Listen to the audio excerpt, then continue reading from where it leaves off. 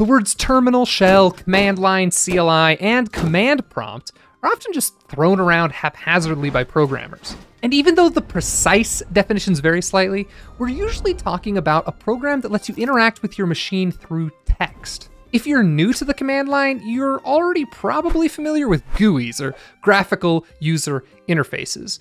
And a GUI is just a fancy visual interface that lets you get stuff done on your computer. Think of a Windows desktop, for example. It has menus to sift through, icons to click on, and even complex window management systems. A CLI, or command line interface, is a much simpler alternative. Instead of using complex visual buttons and menus, you interact solely through text. Want to run a program? Don't click on an icon, just type the name of the program. Want to view a file? Don't open Microsoft Word, just type a command.